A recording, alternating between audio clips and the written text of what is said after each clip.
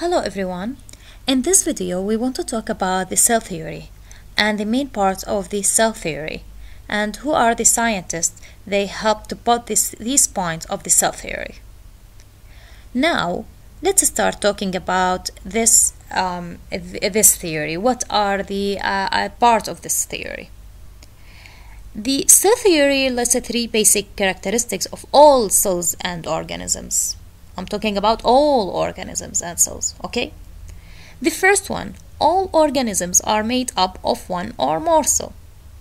Any type of cell of organisms. You're talking about bacteria, you're talking about yeast, you're talking about a human, plants. All of these organisms are made up of one or more cells. This is the first one of the cell theory. The second point of the cell theory. The cell is the basic unit of all organisms. So the basic or the smallest structural and functional unit of all organisms is what? Is the cell.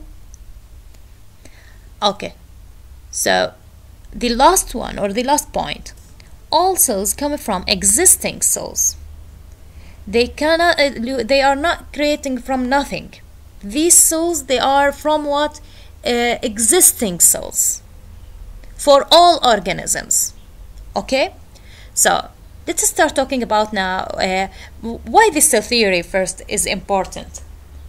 The cell theory is fundamental to the study of organisms, medicine, heredity, evolution, and all other aspects of life science. Now let's go and see who are the scientists they help to put the points of the cell theory. How did they work to put these points and put their conclusion at the end here? Listen carefully and write the name of each scientist and what did he do and how they helped to put the parts of the cell theory. Listen now.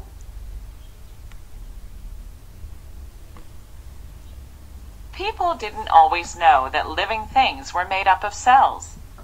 It took scientists centuries to come up with what we now call cell theory. Cell theory states that all living things are made of cells.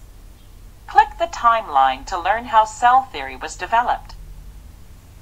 Let's start with the first one. As you know, Robert Hooke. You remember Robert Hooke? We said he was the first one. He brought the term cell. He described the small boxes he saw under the microscope. Look and listen carefully. In 1665, the English scientist Robert Hooke put thin slices of cork bark under a microscope and observed that the bark was made up of lots of tiny enclosures. He called them cells because they reminded him of the small rooms that monks lived in during the Middle Ages. Okay, so Robert Hooke was the scientist who first saw and named cells, but what he was actually saying was cell wall. You remember here it's a plant cell. Okay, these cells are dead since the cork cells he was looking at were no longer alive. He didn't describe any of the structure or organelles that we now know exist within the cells. He just explained what the outer membrane, which is the cell wall of these cells, because they were dead. Okay, let's continue. Antony van Leeuwenhoek was a Dutch scientist who built his own microscope.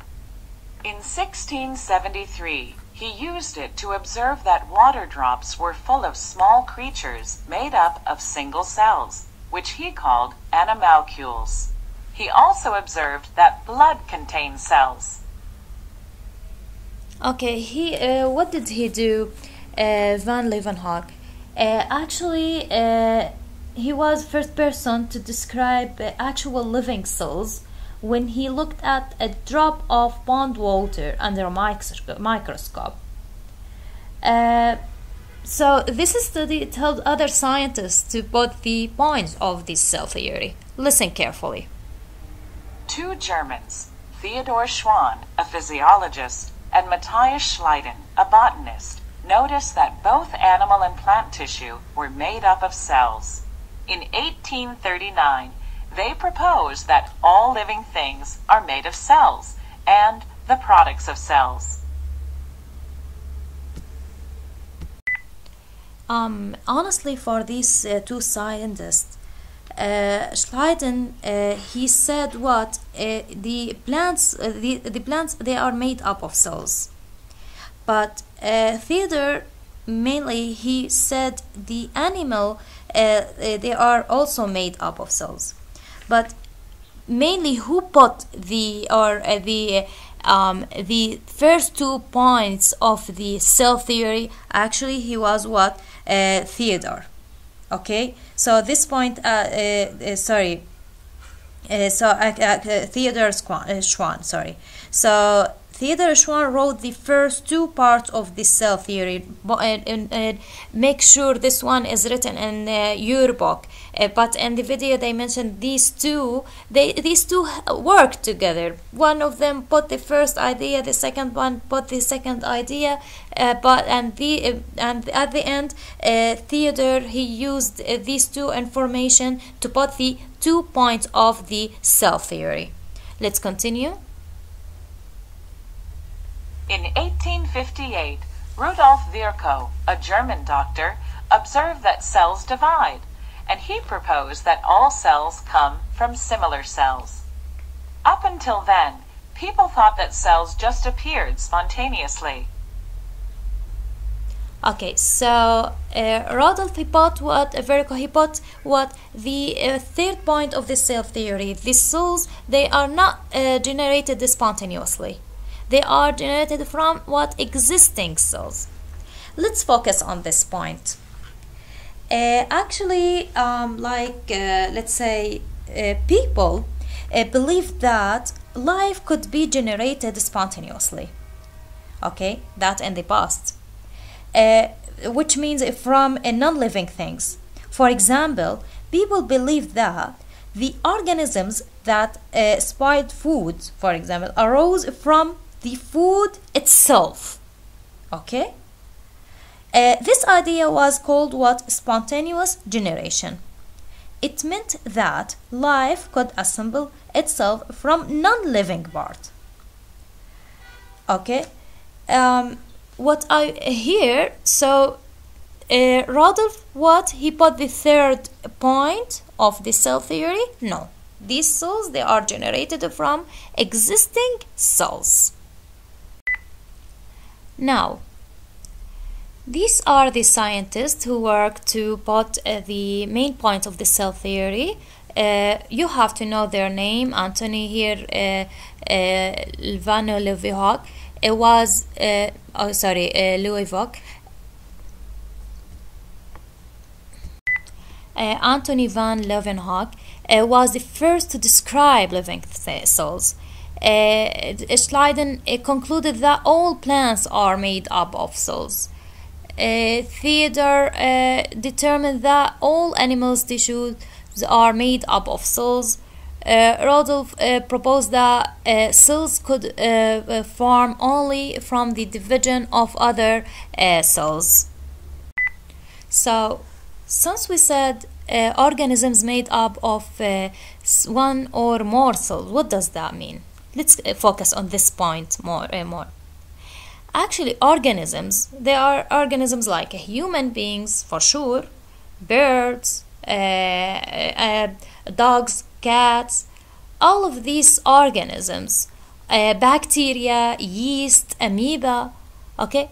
But if you look at bacteria, if you look at amoeba, these cells, they are made up of only one, these organisms are made up of only one cell. And this one cell can perform all life processes. These organisms made up of just one cell are called unicellular organisms. The single cell, which is one cell here, must carry out all of the organism's life functions. What about a human? What about animals, plants?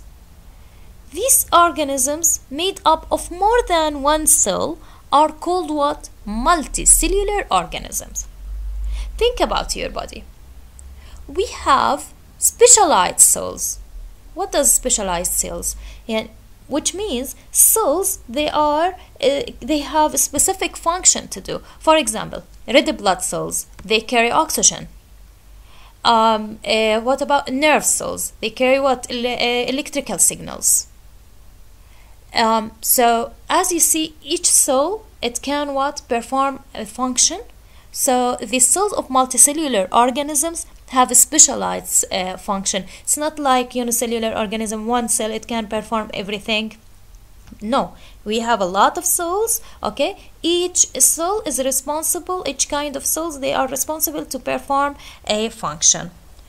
I want you to go to your book, page 8 and 9, and fill the blanks about these scientists. What did they add or put, okay, what their studies, and solve this question and send me your answer. If you have any question, you can send me your questions. Thank you for listening.